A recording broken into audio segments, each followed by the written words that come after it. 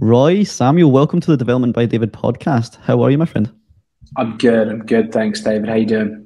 I am great. I've been really looking forward to this conversation because I heard it I heard your story for the first time on mutual friend Aaron Lee's kickoff sessions, and I then instantly was compelled to check you out on the BBC listen, which was Million. Is it Million by 30? Yeah, exactly. Million by Million by 30. Yeah. 30. And I heard your journey there, and it rang true to some of the observations I've made, and rang true to some of my story. And I knew I just had to reach out instantly to invite you on. So I really appreciate your time up front. Yeah. Well, thanks so much for having me on. And already in the 3 minutes that we've been speaking before we started recording, I've got so much that I want to talk to you about, and I think a lot that we resonate on. So I'm excited to chat. Before we do that, mate, can we introduce Development by David style? If I were to ask you who's Roei Samuel today in 2023, how would you answer that, or how would you show up to this podcast? I first off want to say I'm gonna answer your question with a comment, an observation. I love that question because you frame it about where we are right now. Where are you in 2023? Because I think with the type of people that you have on the podcast, everyone's constantly reinventing themselves. You know, at a different moment in time, people are totally different people. So I think asking that question of where we are right now is a great way of putting it. So right now, I'm the CEO and founder of Connected, which is a technology company. I'm an angel investor, and I'm an advocate for neurodiversity, suffering from severe ADHD and dyslexia myself. Previously been a stand-up comedian, as you know, been a founder who's exited businesses previously, and just, you know, all around trying to stay out of trouble. I'm going to ask a really deep question off the bat now, because I fall into the social normity that you just did. I also added into my question there, how would you like to show up? And the first thing that you mentioned was your titles. If I were to ask you, is that how you like to show up in the public domain or in social settings, would you say that is true? Or how would you like to be known? So I think in public domains and social settings, right, two very separate spheres. And I think that the human brain likes to categorize, right? It wants to know, this is what I'm speaking with. It likes to put things in a box. And people get very confused when you don't have that immediate form. A lot of people are morphophiles, right? They need to have that form so they can say, right, I understand what this is. Socially, I guess it's a really, really good question. I think, a reflection of what people see in themselves, hopefully. But in a professional domain, absolutely, founder, investor, and neurodiversity advocate. If I were to ask you off the bat to define the term angel investor, because this podcast kind of I try and make it as accessible as possible, that might be a very nuanced, niche term. How would you describe it? So an angel investor tends to be an investor who's investing in a startup prior to institutional investment coming in. So as a business grows, it might take funding from a venture capital firm, might take funding from a private equity firm, but before it's ready for institutional investment, it seeks its investment from individuals called angel investors. And there's actually two main schools of thought over how the term angel investor really came to be. One school of thought, and it's actually the school of thought that I really subscribe to here, is that angel investors are quite hands-off. You know, they're there, but they're not that present. You know, they're in the ether, but they're not really involved. Other people thought the name angel investor actually came from giving people an amazing lifeline. You know, when the business is just absolutely there, you know, basically dying, needing cash to keep going, that's when an angel comes in. But I think that's too much of an egotistical description of an angel investor. I think it's more just someone who comes in and is hands off and helps them get to that stage when they're ready for institutional cash to grow. The reason I asked that following the question I did before was because I want to ask this very deep, intimate question thereafter. Because of the power that you harness for founders and just people that might have an idea, pre-institutionalized investment, do people love you for who you are or what you can do? Does anyone love anyone for who they are or for what they can do? I would say 90% of marriages are born out of fear of dying alone, right? I think, that's a really deep question, but most people are expecting something from a relationship. Otherwise, they don't tend to enter into that relationship. You know, as people are adults, that's why we don't form loads of new friendships. I think people are looking for things out of it for sure. You know, most founders, as suave as they think they are, who might drop me a message saying, "Hey, it'd be great to get to know you." I know it's obviously because, you know, I've invested in 20 plus companies. So yeah, you can't be naive on that side. But I think where you have the opportunity to really differentiate yourself is actually how you engage with founders during that process. So for example, if I'm not investing right now, my immediate reply will be, "Hey, look, I'm capped out right now." You know, I know there's a lot of, you talk about what founders get out of the relationship. There are lots of angel investors who want their ego stroked out of the relationship, and they will entertain those conversations because they want to feel like they're in that power dynamic. So I see, you know, that side of it the whole time. So I try and be as honest as possible about being capped out. And then also when I have invested in a company, you know, whether that be, so I invested in a French fintech called Carmen last year, and whether that's for them trying to make loads of introductions or help bring customers their way. I invested in a mental health company a few years ago, and that was, you know, the value I could bring there was actually more just being a sounding board for the founder on the emotional side and the softer side of that relationship, and nothing to do with introductions. So that's where you can try and differentiate yourself. But yeah, totally, you know, founders are just trying to be mates for the sake of being mates, that's for sure. It's quite ironic that I asked that question when even this relationship's transactional. I knew you had a compelling story and I wanted to meet you and bring that on the podcast. I can't just sit here and pretend, no, I just want to be friends with Roei. Of course, this is transactional as well. Yeah, well, this is it. But I don't think there's anything wrong with that. You know, I don't think we should be sitting here pretending to be entirely selfless human beings who are only doing things out of their, you know, intrinsic value of them. That's how we operate, right? And especially for entrepreneurial. But I think it's about being honest about actually our intentions, and also how we treat each other during that transaction that makes the big difference. 100%. I'm going to add another layer to that question. Do you love yourself for who you are or what you can do? I think loving oneself is a ongoing process and not a destination you can arrive at, because I think who we are is defined by what we do. And every time there's a challenging situation, every time we're faced with, whether it be, you know, an employee who makes a terrible mistake, and how are we going to respond to that as a founder, or a founder who burns all your money? You know, how we respond to situations, that ultimately determines, you know, who we are. And it's interesting because a lot of people think, well, we aren't our actions.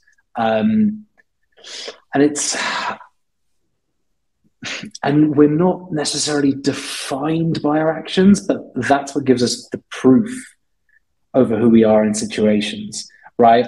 And it's one thing to think that you're going to respond in a certain way. It's another to actually respond that way. So I think the, you know, process of self-acceptance, the process of getting to a stage where you can say, I love who I am, is going to be determined by the stack of proof that you've built about things that you've done in different situations. So you can say, well, I'm feeling shit about myself right now, or I'm not confident, or I'm not capable, but actually I can point to this. I can point to that. So I think it's the mix of the internal dialogue of how we speak about ourselves and how we perceive ourselves, but then building up that stack of proof to say, yeah, well, I'm good with how that person's acted. I love that. It makes me believe that self-esteem is one's reputation with oneself. That's a great way of putting it. So to dive back into your origin story, given that you've got half Scottish blood and half Hungarian blood, I'd love to just hear the genesis of it all. Can we take it back? It's an exotic mix, right? You know, there's a lot of really, really sexy, exotic melding of cultures and nations. I'm not sure how high up Hungarian and Scottish is on that list, but we'll take it. And it's interesting because, you know, you were talking to me before we start recording about the you know, there are so many challenges beyond what is perceived when you come from either a working class background or where your family have come from a working class background. And I don't know how you found this. You went through KPMG and you went through that side of things. There are so many things that were normal to me growing up because of how my parents saw things, or like a total lack of understanding about like food and health. And because my parents grew up in a situation where it's like, okay, we have food, great. You know, then the consideration of like what health is, like eating well, how to eat, like what is normal to eat, like all these things, which are just these small interactions we have with other people, where it's like, no, like this is not a learned, like I did not know that that's what I should be doing in this situation. And there are all these small victories you have along the way, even on a day-by-day basis, where it's like, if people knew what I'd have naturally done in that situation, right? I wanted to share a quick anecdote with you. I think make you laugh. The other day at KPMG, I was surrounded by the new graduates, and they come from a very different background and had different privileges growing up. And they were talking about where they lived and some of the people that would chap on their doors on a day-to-day basis. So one had a fishmonger that came around every week and chapped the door for fresh fish. The other had an artist that came around chapping the door with new art. But for me, or for perhaps you, the only person that came round my house was like a guy that had a carrier bag of stolen perfume or something like that. It just really highlighted the difference on like what was normal when we grew up, and that was one of the examples that first came to mind when you brought up that sentiment, mate. Yeah, 100%. For us, it was a guy who was selling stolen sponges. He'd be like, come round, you could buy like a sponge for £1, and it was literally still out of the packet from Poundworld. 100%. And look, you know, to be fair, to be totally transparent, because I don't want to misrepresent exactly, you know, where I came from by any means. So my dad, East End of Glasgow, they grew up with a bit of money, lost everything when he was like 3-4 years old. He ended up as a bus driver. He was a long distance truck driver or lorry driver. And then, you know what it's like in Glasgow. He made his first bit of money as owning a private cab company in the East End of Glasgow in the mid-70s, operating out of areas like Drumchapel. And if you know anything about private cabs in Glasgow in the 70s and 80s, you know, what was necessarily going on there, you know, is I don't know how many cabs were being driven, but there was a lot going on, and seeing that side of it. And then my mum, you know, grew up in abstract poverty in communist Hungary, where they, you know, tried to escape the country multiple times. They came back, and there were people living in their house. They were displaced for a long period of time. You know, so it's that to, you know, North London in the 90s is so different. So although I grew up, sometimes we had money, sometimes we didn't, because my dad was an entrepreneur. He, you know, when I was like 5-6 years old, we were in a good place. Then he lost everything, literally started again from scratch when I was 9-10. My mum was ill at that time. So for that 2-3 year period, we had no money. And then there was some money, and there wasn't money. So, you know, it was a bit of a mixed time. And some year we had, you know, when you're a very young kid, you recognize it as, you know, oh, this year, you know, me and my brother are living in a shared bedroom. Last year I had my own bedroom, you know, and things like that. So that's the way that you recognize it. But, you know, thankfully, we were never hungry. You know, it was never like that. But we saw the ups and downs. You know, we saw the ups and downs of that side.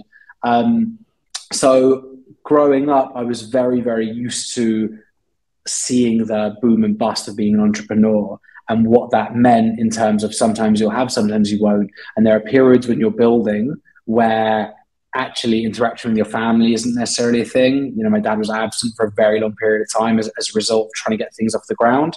And sometimes things will be good, but you never know what's around the corner. And I think that's actually been something which has been super helpful in riding the waves of entrepreneurialism and the highs and the lows, because you never get too high, never get too low, because the next twist is just around the corner, right? I was about to ask how that did manifest itself, and you answered that beautifully. Why did you relocate to North London? What was sold to you or your family down there that wasn't up here? So my mum, it's funny, I always say to her, so she when they did escape communist Hungary, they ended up in Glasgow in the 80s, and I was like, I don't know what was worse. I don't know. Yeah. Out the frying pan and into the fire, as I tell her constantly. I'm not sure where she would have been better off. And then they moved down to Kent. They moved down to Kent in the late 80s. And then they were living in a very small place. My parents got married down there. Their honeymoon was takeaway at a Chinese restaurant. You know, literally had nothing at that time, but that was the big thing for them. And they always tell me that story now. And then as my dad, at that point, my dad was, I think, a door-to-door insurance salesman. You know, just, I think he had to get out of Glasgow. Basically, they moved down for various reasons. They moved down. He was doing door-to-door insurance sales, and then he ended up selling telecommunications software from a big company called Colt, which is now owned by Fidelity, and that moved him to London. Wow. So how old were you when you moved between Scotland and England? Can I ask? Oh, I was born in London. So I was You were born in London, '91. okay, Yeah, okay, exactly. So sense. I was born in '91. So they moved from Kent to North London, like late '80s. Given that your dad had a business that once failed and then you rebounded back into money and stability, do you think if you never witnessed or experienced, or your parents never experienced that rebound, that your appetite for entrepreneurialism would have been different? The fact that you could see the upside of, or the possibilities of entrepreneurialism, do you think that's what propelled and empowered you? I don't want to use that wanky term, empowered, but empowered you to believe and go off and do that. Whereas if it failed, then perhaps you might have not had the same risk appetite. Yeah, it's a great question. To be honest, it's something I always wonder myself as well. I think it certainly gave me my drive. You know, there are moments in time when my mum was ill and, you know, we didn't have much, and it was like, wow, I never want that situation. So it always gave me drive. But that looked like, for example, you know, always trying to make money my own way, doing whatever it was. So I always had that drive. But for a long time, and really until I was at uni, I thought I never wanted to do the entrepreneurial thing because I didn't want to have nothing. I didn't want to have nothing. I knew what that was like. I didn't want that. So I was like, I'm going to be a management consultant. That's what I thought at uni. I was like, yeah. Or maybe before, you know, I was like, yeah, like doing my A levels, like, yeah, I'm going to be a management consultant. I want that stability. And then you realize if you're not wired like that, you can pretend all you want. But if if you're going to seek this high and low, you're not going to necessarily get that out of stability. So then when I was at uni, founded my first company. But you know, it was running events, doing all sorts of things, and then yeah, just led to student soc, which did fail. But then we applied all the learnings from that into real sport. Are you first generation university? Yes, yeah. Well, my mum did. She got a teaching qualification, so she was a primary school teacher. So I think that might count. I don't know if that does count. I don't want to offend anyone who might be doing the teaching qualification if that's not uni. But yeah, otherwise, yes. My dad dropped out of school or I think he was kicked out of school at 16. Did you have the belief that university was for someone like you, and or did you use education as a lever to improve your own social mobility?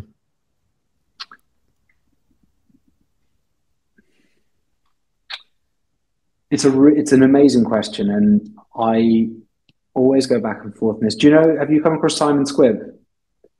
Yes. He's the TikTok guy that you might have seen. Yeah. Yeah, exactly. Yeah, so he's a good friend. We do a lot of stuff together. We were talking about, we did a podcast like last week, and he's someone who's so against the education system because it failed him, and he was homeless at 15. He's got an amazing story, sold a massive company to PwC at like the age of 32. Like, he's just got an awesome story. And he felt like he was super failed by the education system. And actually for me, like, the education system getting A levels, getting a degree has done nothing for me. It's done nothing for me at all. However, meeting people in those situations and the social element of it, and for example, like having exposure to all the things that other people in society do who maybe are, and it's a shame to say, it was just the reality of the situation. When I ended up doing a master's, I met like 3 of my biggest investors through LSE. I met my COO at LSE. So there is another side to education that people don't talk about. Now, I don't think it's right. It's not the value of the degree itself. I followed what I was really interested in. So I studied politics at undergrad. I then did a master's in international conflict studies. I wanted to become a diplomat, realized I wasn't diplomatic, so I became a founder. But, you know, and that was what I was there for. But what I got out of it was a bit of a network. I love that. What I take away from that insight as a lesson is, see, when we talk about social mobility, we often blame the system. The education system's failed us, the government's failed us, but there's a intersection between your working class background and personal development or personal responsibility. And it seems like you hadn't understood what results you wanted, what environment or table those results sat in, who sat at that table, and used education as a way to get a seat at that table. And ultimately, that's what paid off later down the line. Would that be a correct observation, even if it's post-rationalized? No, 100%. And you're right, it is post-rationalization of it, but 100% in that it gave me exposure to people I would have never have had exposure to. It gave me the ability to build relationships with people I would never have had a look in with at that stage of my life if I hadn't gone to university. Now, that's not a good thing about the system, but it was a way of utilizing it to my benefit, for sure. If someone's sitting much like you, 10, 15 years before you, and is feeling some of those early symptoms, do you have any advice on how they can improve their quality of life through their social connections? How would you make a start on that? I know it's quite a broad question. It's a really great question. I think it all starts with that internal monologue.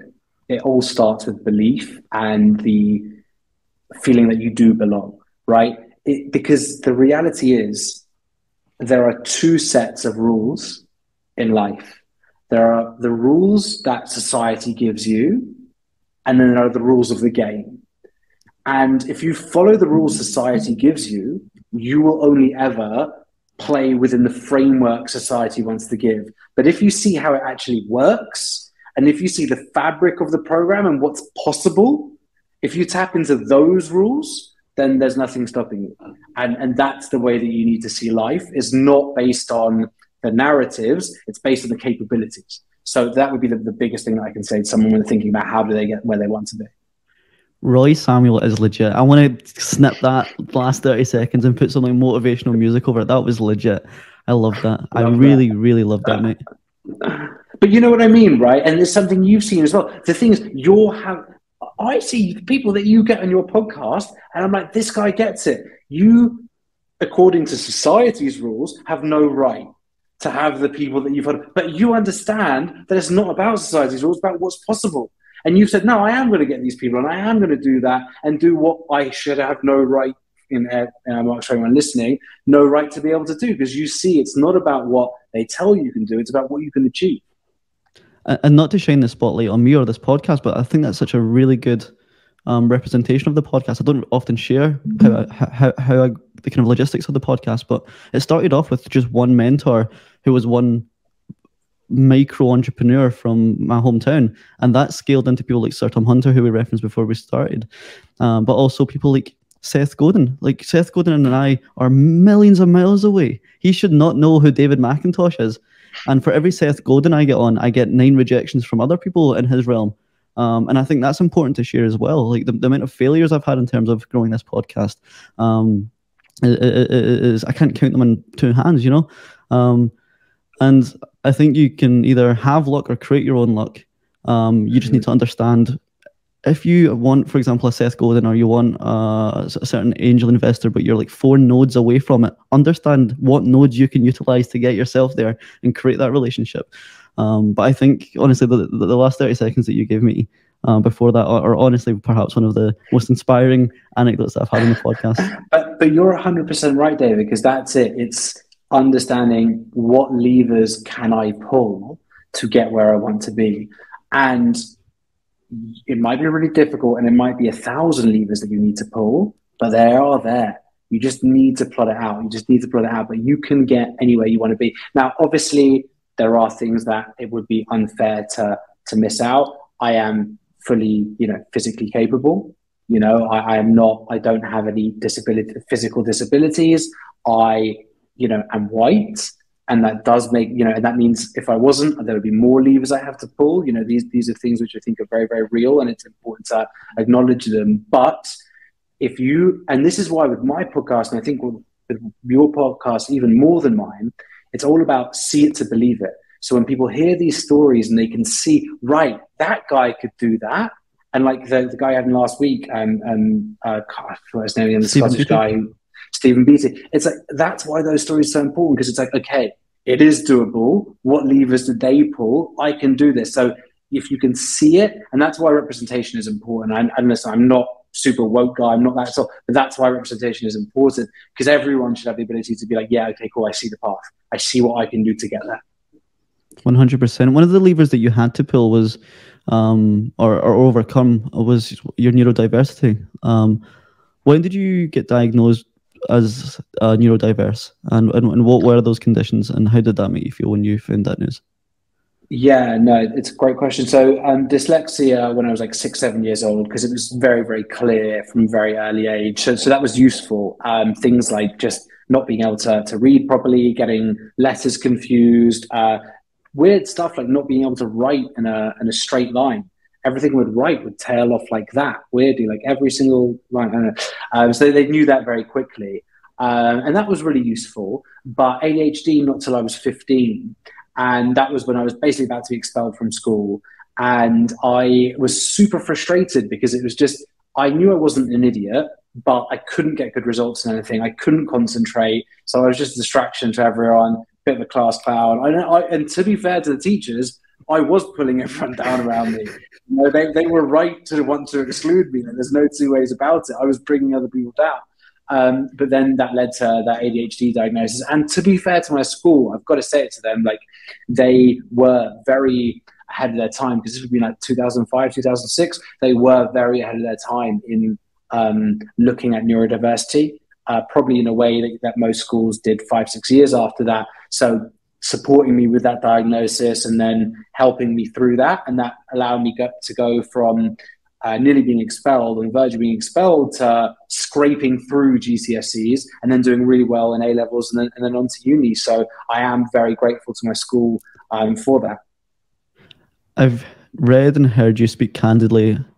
It's a really admirable mindset that you have around your neurodiversity. You seem to speak more about the superpowers that it gave you than the hindrances that came with it. What are some of the superpowers that ADHD has given you?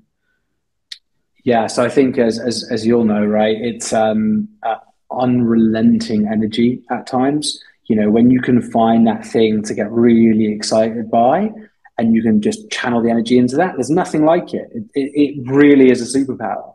It's like nature's cocaine or whatever, right? You can really, really just go down that route, which is incredible.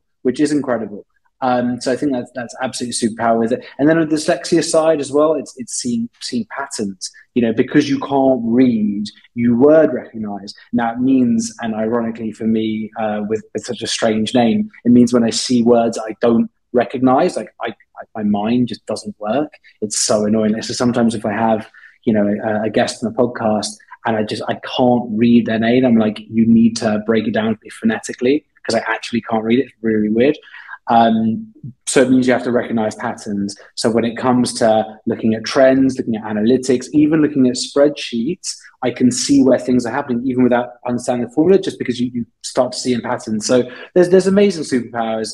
And I think, in life, you're dealt the cards that you are. So you've got to try and see them as superpowers, and you've got to see the good out of it, because it's not going to change, Oh, I love that advice. One of the things you touched upon there was names, specifically your own name.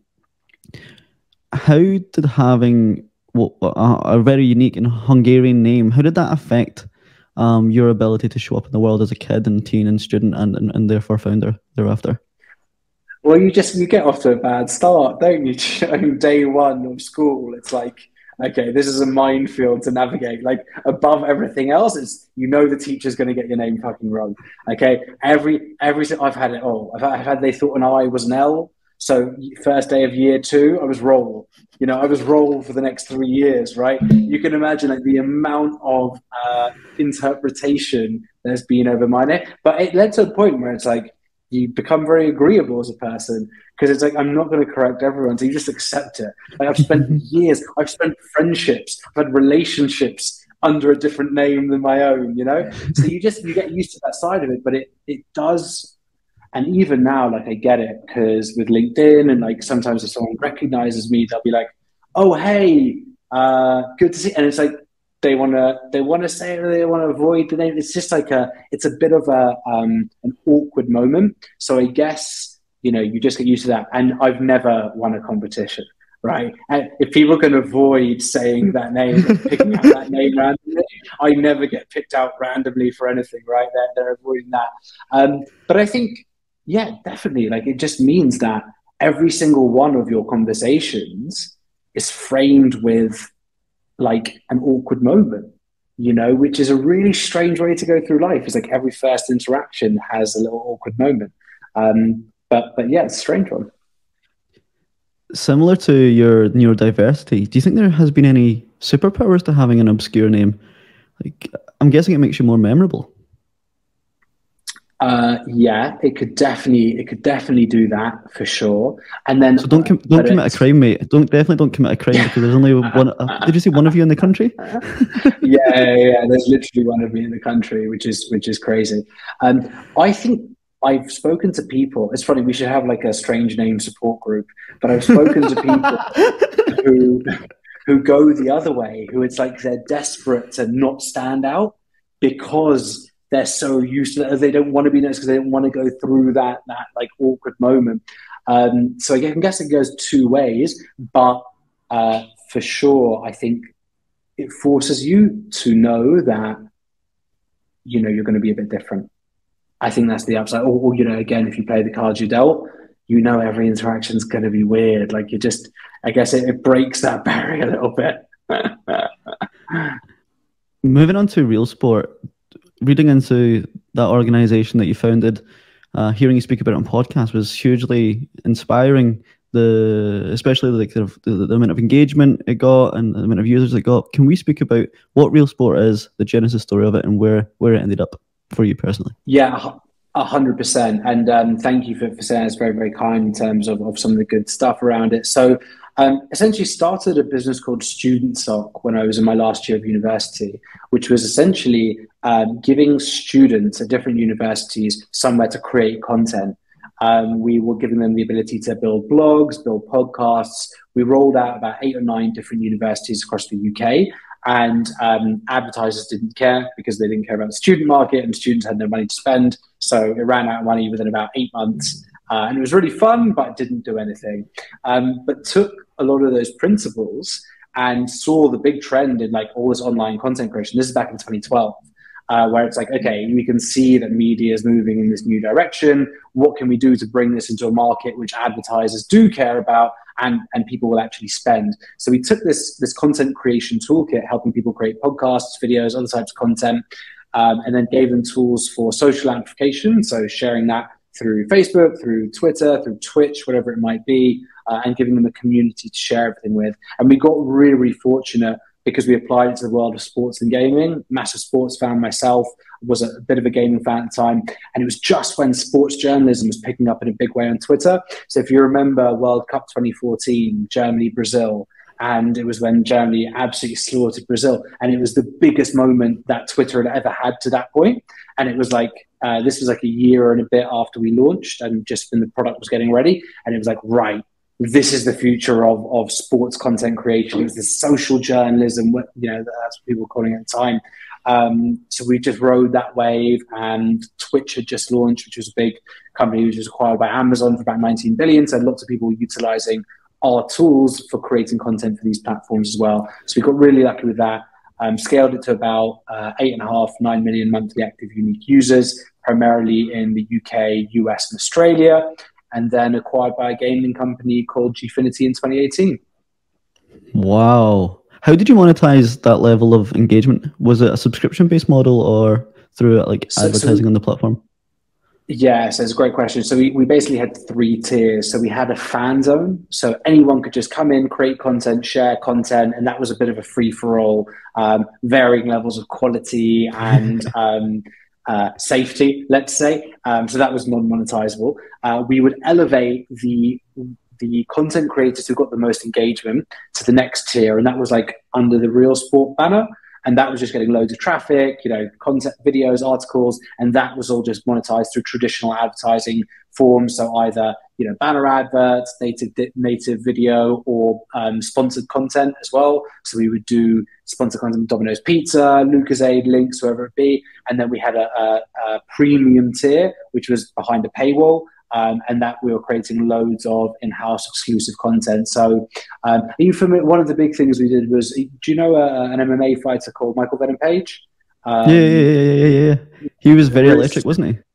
A very electric, super viral guy. So we were literally managing all of his socials at the time. We did a documentary series with him called Can't Stand the Heat, which was taking him to local places where he used to eat growing up, and then taking him into like a Michelin star restaurant, talking about like the other side of food as a fighter. So all that sort of cool content was behind the paywall, and that was how we monetized it. Oh, that's awesome. When you kicked off Real Sport, was it instantly monetizable, or was it just a community only, and then you like commoditized it and commercialized it, or did you go in with this kind of monetizable mindset off the bat? No, I wish we had. That was one of my biggest, mistakes and biggest learnings is a free user does not behave like a paid user. And every free user test that you do does not accurately predict how paid users are going to utilize something.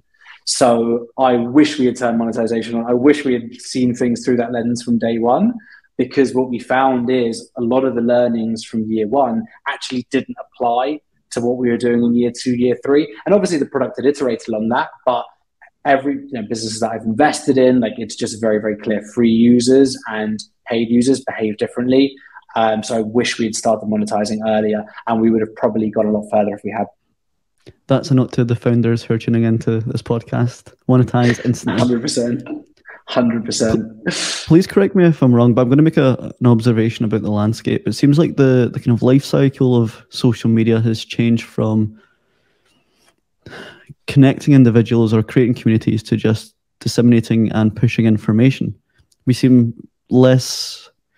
Social media seems less tailored or less by design to make us gel together and create relationships and friendships. It just seems like an absolute information machine gun.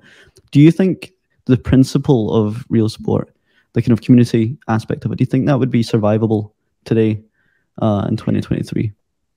No, I don't. I don't at all, because, and I think you're, so right with the point that you're making there. Social media has become what used to be about a very, very defensible, unique network. I use this platform because I've built up a network with these people who I engage with through this medium, is now a content delivery system. And with the rise of automated content creation tools, these content delivery systems will no longer be social media platforms, and they're not defensible.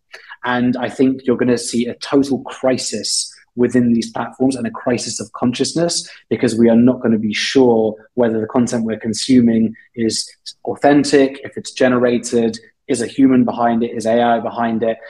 So from my perspective now, when I'm looking at investing in companies, I'm only investing in platforms which are building unique networks by individuals, because I believe in 5 to 10 years' time, anything which is one-way traffic, the way that Instagram is, the way that TikTok is now in many, many ways, there'll be no defensibility from AI.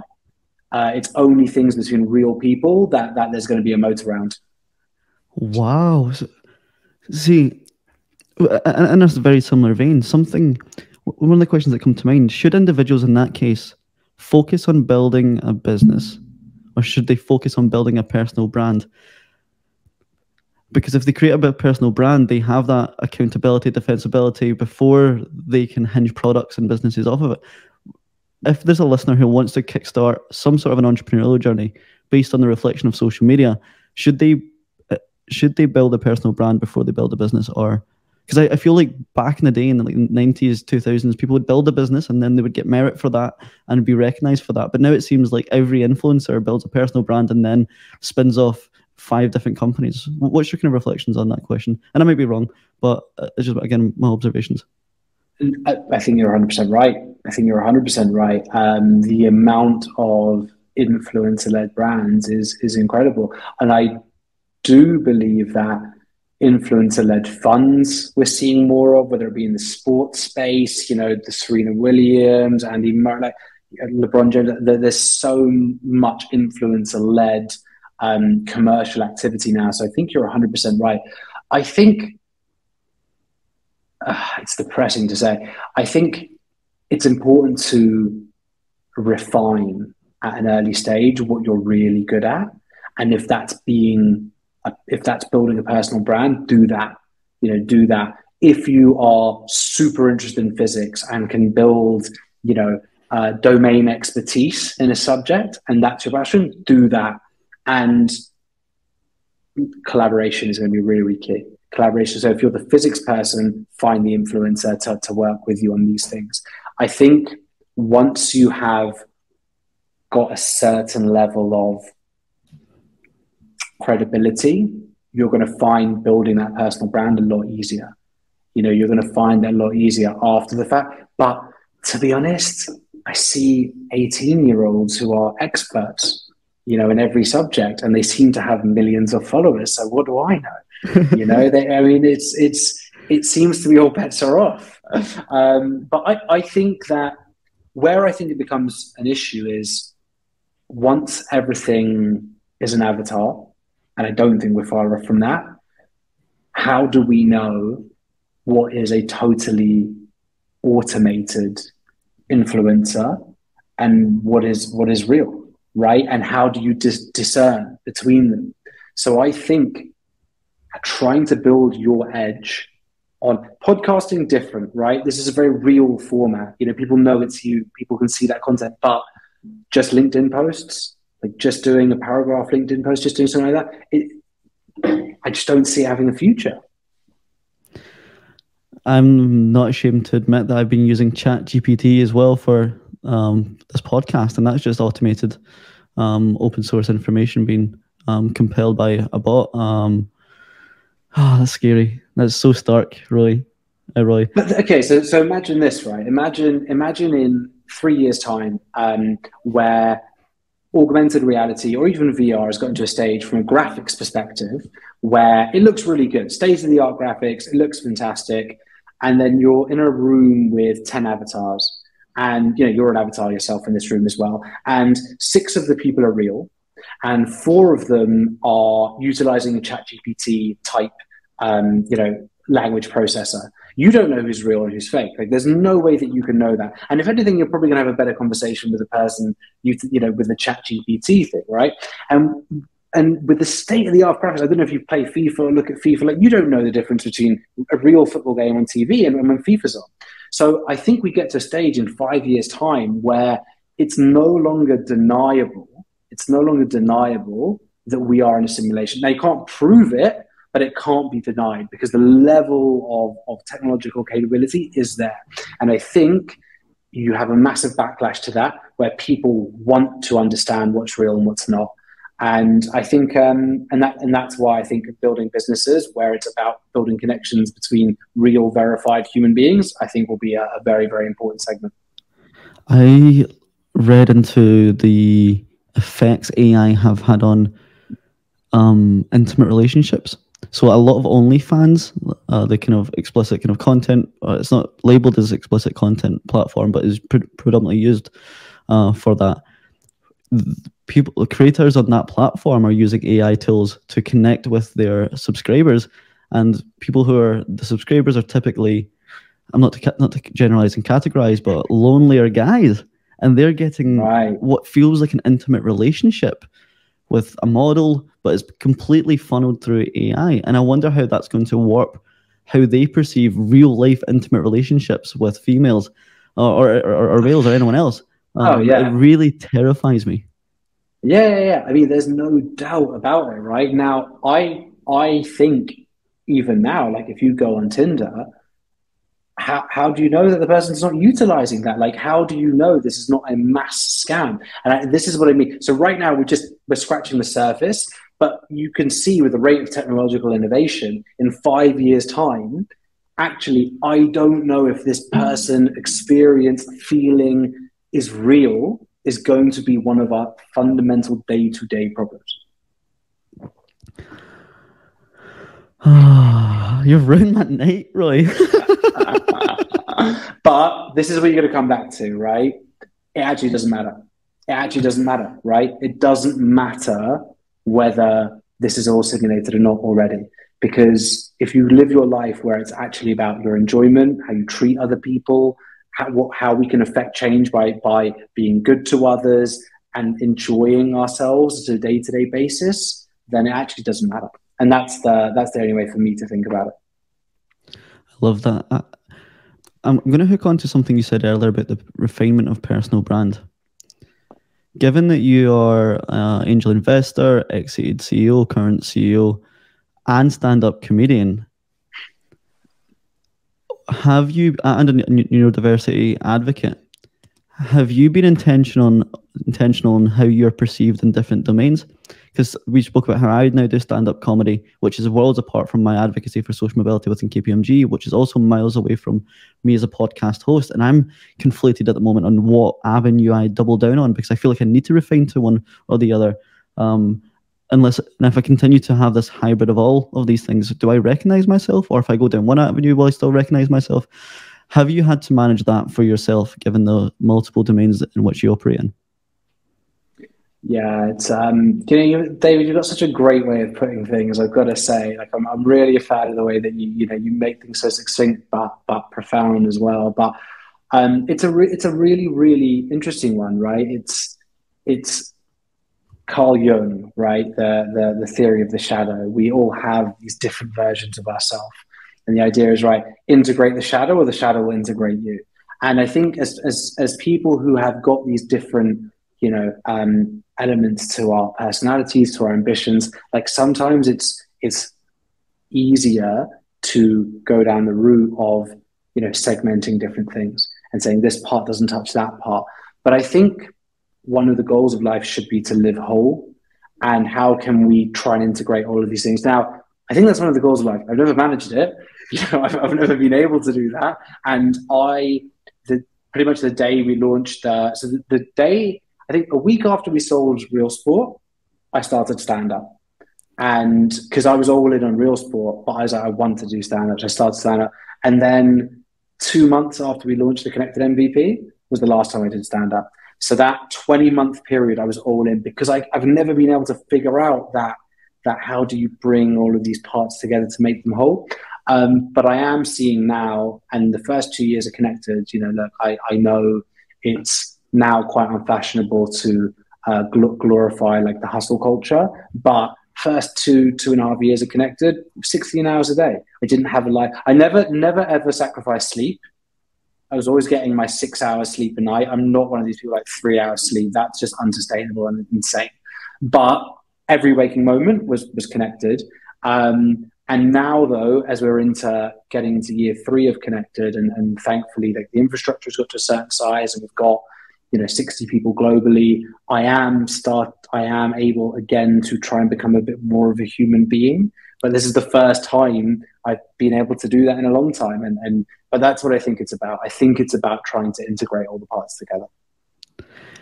To touch back on Real Sport, what are some of the personal highs that you got to experience because of the nature of that business and how fast it accelerated?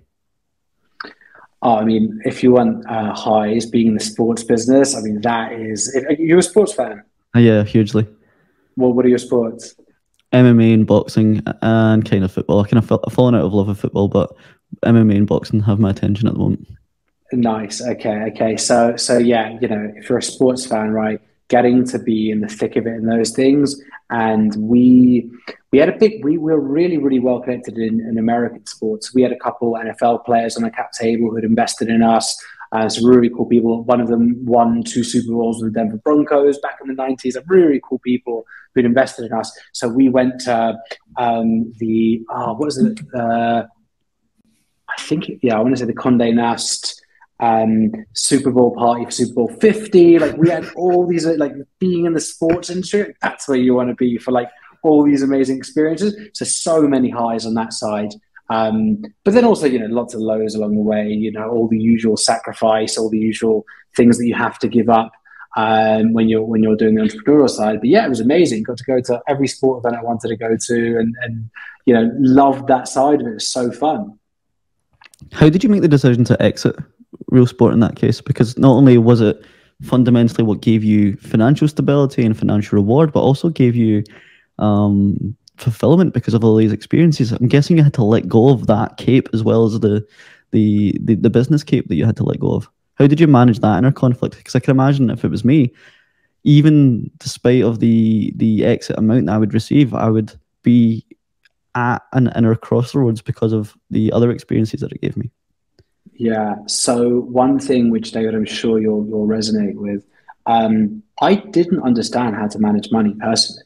It was not something that I was raised with. So when the day we sold Real Sport, do you know what some of my exit proceeds went to?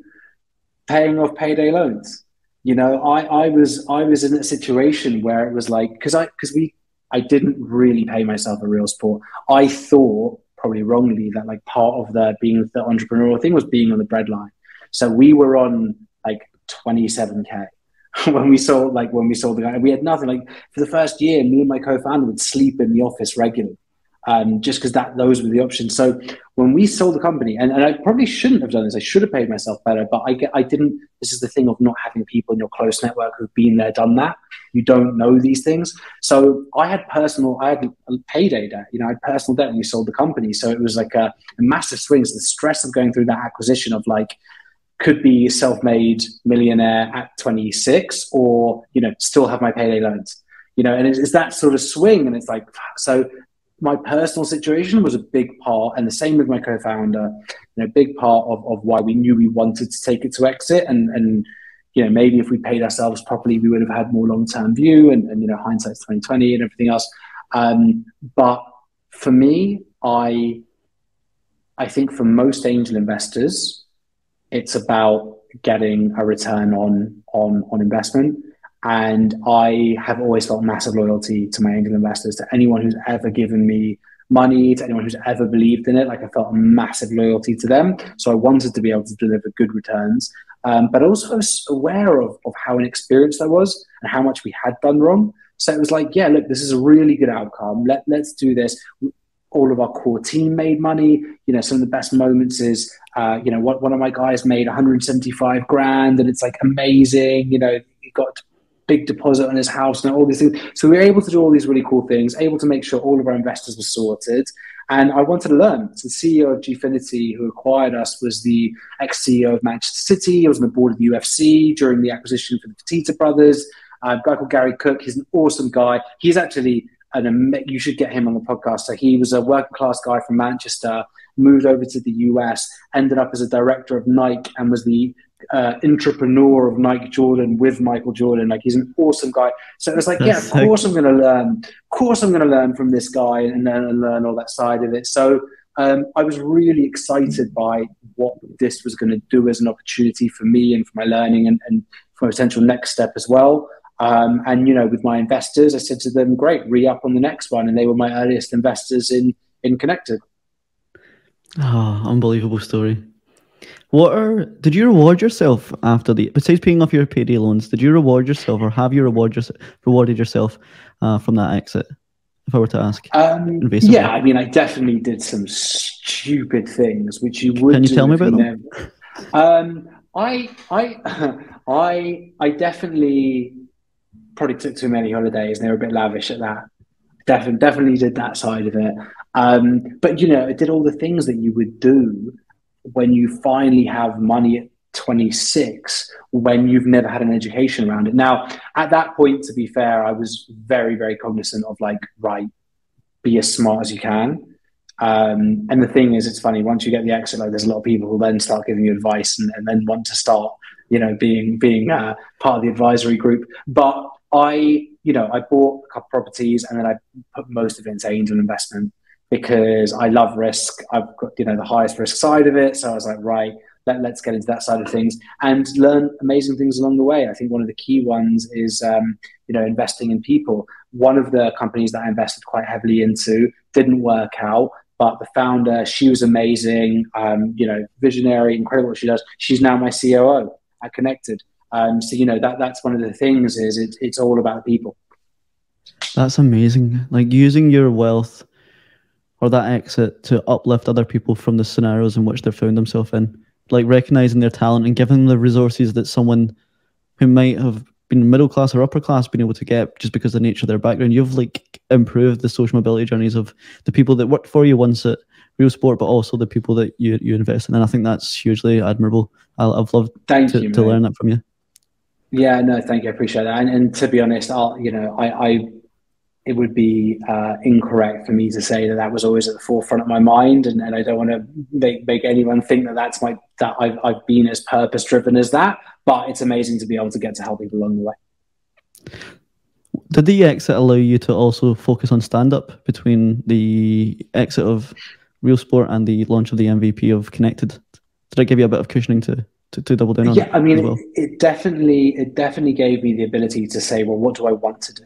And what would I enjoy doing? And that's why with Connected, I wanted to build something which was to do with the world of angel investment, because I enjoyed that side of it so much. So it was like, great. So stand up. So I always thought, I was like, yeah, I'd love to do stand up. And then I saw Dave Chappelle, and I'm a massive fan of Dave Chappelle, right? The best. And I saw him in October 2017, so just before we sold Real Sport. And then I saw him a month after, so from April 2018, just after we sold it. And the first time I saw him, he killed. It was amazing. Like Jimmy Carr opened for him, he had Jon Stewart on tour. It was just unbelievable. And the second time I saw him, he had a bit of an off day. Where it was like most the same material. And it was like, okay, because it was the same tour, I guess, or the same hour that he was touring. And he made a few tweaks, and like some of them worked, some of them didn't. And I was like, oh, hold on. Like that's how you do it. Like you try stuff and then you tweak it. And then what gets funny, and then it's like that. So I could do this. And then I was like, how dare you? How dare you think you can do what Dave Chappelle does? Like, you arrogant little bastard. How dare you? So my girlfriend at the time was like, go on then. Do you know what I mean? So I was like, yeah, cool. Put my money where my mouth is. 2 days after that, did my first open mic. And I'd never seen open mic comedy. And you know what it's like. It's very different to seeing arena tours, right? So that was a very rude awakening. And then it's like, it's so funny because, in your first show, you're grasping onto anything. It's like, I got 2 laughs in 5 minutes, and you're like, amazing, that's great. Like, I've got something here. And then by like the third show, it's like, oh, hold on, I need 5 minutes of laughs. Like that was, and it's what you considered to be a really good response in your first 5 shows. And then actually what you realize is a really good response after like 50 shows. So it's like, it's a really fun learning experience. Like it's such a fulfilling journey. And I think everyone should try it. I couldn't agree more. I think everyone should try it. I think everyone should have a death on stage. And for those who aren't like comedy fans, a death on stage is where no one laughs and you can hear like the kind of buzzing sound of the kegs in the bar. Yeah. I think so have you had that, Dave? Have you bombed? Yes, I have bombed incredibly. Talk me through it, because there's no better feeling than as someone who's bombed, where it's like validate. Like I need to know that you felt as bad as I felt in that moment, so that we're in this together. So when I've been on first dates in my life, or been on like dating apps, people have asked me, David, what's the most embarrassing or most awkward thing that's ever happened to you? And I've never really had one until I had my first death on stage. And I'll give you some context, right? So my 5-minute set is around losing my mum. It's making light of that hard time. I'm very kind of dismissive of it. It's kind of very tongue in cheek. And I played at a bar called Tennant's Bar, and it was after the Rangers game had been on.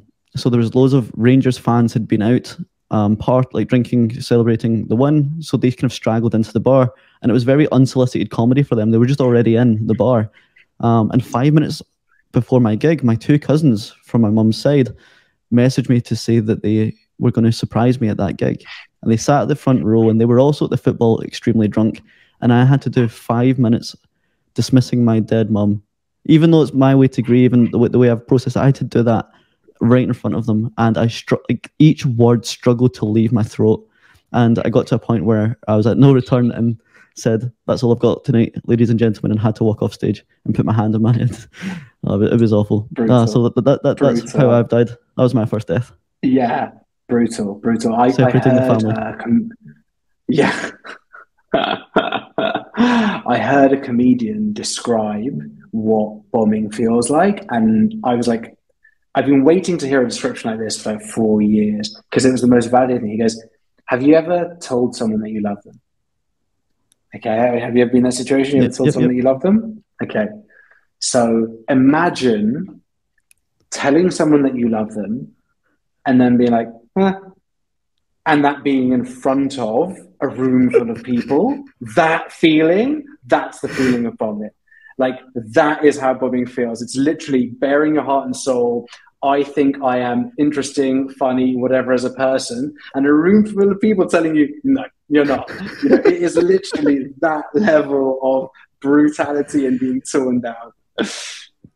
Oh, but that one moment has made it's kind of like cold water therapy for me. Having that really intense emotional labor has made every interaction with other people, whether it's public speaking or approaching a girl at a bar or speaking to someone higher up than me in the hierarchy, it's made it way more manageable because it will never be as hard as laughing about my dead mum to a room full of family members who did not find it funny. I don't know if you kind of experienced that, by the way, like has that affected your ability to pitch or speak to people thereafter? Because I can imagine, like, after you learned stand up and you've died on stage and you've spoke to many people in a room, that is transgressed into your ability to pitch for. I'm not sure if you have had to pitch for Connected, but I'm sure you've been in tricky meetings. Has there been parallels between the two roles? 100%, David, and you know, you draw the right parallels there. And before, when we were catching up just before the podcast, and you were saying how much you know, stand up has taught you about podcasts. It's totally the same with pitching. You're totally right. I mean, one side, you know, there is nothing more terrifying than doing stand up when it goes badly. So doing a speech, I gave a talk at the UK Investor Show last year. It's like, I'm not trying to make these people laugh. I don't care. Do you know what I mean? Like, it's so easy after trying to make people laugh. You just don't say anything offensive and you'll get through a business proposal. Do you know what I mean? Like, it's so hard to get that wrong. So 100%, once you do stand up, any pitch is easy. So that just for that alone is so worth it. But the other thing is, like developing material for stand up, it's literally just iteration. And it's the same with pitching a business. When you're pitching investors, I'm using the exact same skills that I use to work on material. I'm seeing what lands. I'm literally understanding like when to break, the inflection points. And like, for example, and I remember pitching a year and a half ago to a VC, and there's 4 of them in the room, and it's like, okay, this is landing, and then they're eating out your palm, and it's like that feeling you stand up when it's like,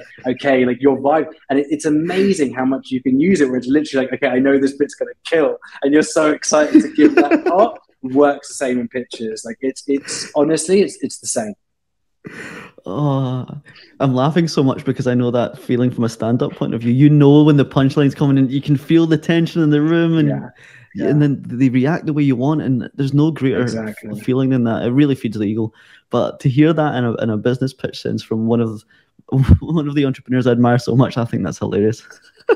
And it's one of them where it's like, you know, if they like that, they're going to love this bit. And it's the same, right? It's literally the same. So it's like you can go with that extra bit of confidence on the second one because you know they like that first bit. It's the same in a pitch. Like, it's honestly the same in a pitch. And I think but ultimately that's what stand-up is, right? It's reading a room, it's gauging, it's, you know, adapting to the energy and drawing them in and, you know, raising or lowering the tempo accordingly. It's the same thing, because ultimately stand-up is just, you know, reading a room full of people, understanding what's working, understanding what's not, reading the energy, matching it, taking people on a journey. It's storytelling at the end of the day, right? It's storytelling. And I guess that's the same wherever you apply it. Pitching, building a brand, personal brand, it's all storytelling, isn't it? Yeah, and podcasting too. I think one thing that's uniquely identifiable about stand-up comedy that isn't applicable to like pitching or public speaking is that pitching and public speaking is quite binary. It's either like informational or educational, or perhaps even an aspect of entertainment. Like if you don't land on one avenue, you might land on the other. If you don't land on that, you might land on the next. Whereas comedy, the unit of measurement is laughs. It's so non-binary. It's either funny or it isn't. And the process is to make if I were to understand the process, it was to make one room unanimously feel one emotion at the same time. All different people with different insights and different worldviews feel the same feeling at the same time. And if you can unlock that, then you can master, I think, any other social dynamics. I think it's such a unique superpower that you can get from stand-up. That's super interesting. I was listening to one of your podcasts earlier with the biohacking person. I can't remember their name, but I think it's a fascinating subject. And been reading a lot about neuroscience, as I think everyone has over the last few months, and there seems to be a real rush of that content at the moment. But imagine if you could, because it's things like we understand how stress is caused, one of those things. Imagine if there's like a neuroscientific or a neurological way of understanding what makes people laugh. Because if you could look into that side of it and then, derive a set off the back of that and be like, okay, what is the universal, a stimulus that creates laughter? It'd be so interesting to do like a neurological study around that side of it. You have unlocked something. I'm going to have to trim this bit of the podcast because I think we're into something that is going to be our USP and stand-up. So I'm going to not give away this secret because I'm going to look into that. Oh, that's brilliant. Until someone then plugs that into ChatGPT and then it just does you a 10-minute stand-up set, right? Have you asked ChatGPT that yet? I have. ChatGPT is not funny at all. I said, rate me 10 minutes of stand-up. It did, and it was so unfunny. And similarly, okay. I was telling my flatmate about ChatGPT. I was saying that I use it for developing the show notes at times, and he came in and sat in my room and watched over my shoulder, and he was kind of amazed by the process. And he's a single guy, and he's South African, so he's moved to Glasgow. And the first thing he said, Roy, and it was hilarious, he said, "Tell ChatGPT to write me a love poem about Glasgow." And it did. It talked about the Clyde, it talked about the East End, it talked about the West End. And he said, "David, you need to copy and paste that. Send me that right now." And I think that's his Tinder introduction. No way. That's so funny. So it begins. So it begins, right? To go back to your story, I know I've taken so much of your time. I don't want to keep you for too much longer. Do you mind if I just ask some more questions about Connected? And absolutely, because I really love the kind of from what I gather, the mission statement of it is to democratize angel investing and the investor landscape. So yeah, I'd love for you to tell the audience and the listeners all about Connected. Yeah, absolutely. So I think where I started with Connected is, as you said, democratizing networks. We're not all born with a network in that way, and realistically, when you're dealing with angel investors, particularly, there aren't well-trodden paths or routes to get to these people. It's not like institutional investors. We can go on their website and we could apply and do all these things. They're private individuals, and if you don't have them in the network, then it can be very, very difficult to get access to them. And that's something which Connected does really, really well. But as time went on, and actually very, very quickly, we realized that there's a whole other layer that requires democratization actually before network really makes an impact, and that's education more than anything. Because ultimately, getting in front of the right person is one thing, but going to them in the right way is really, really key. And if you can speak to the right person, but you don't know how to speak their language, ultimately that conversation is not going to be as meaningful as when you have the tools to understand, well, how do I speak investor?